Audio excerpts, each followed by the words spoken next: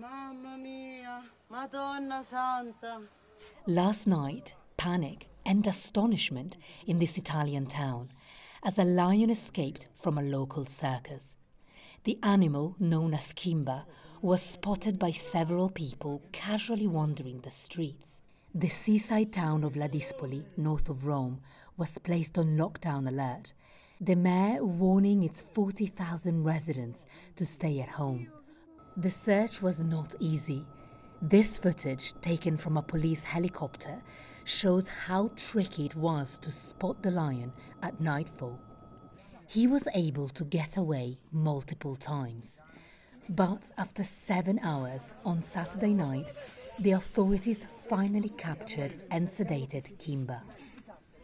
An investigation has been opened into how exactly this adult lion was able to escape from his cage.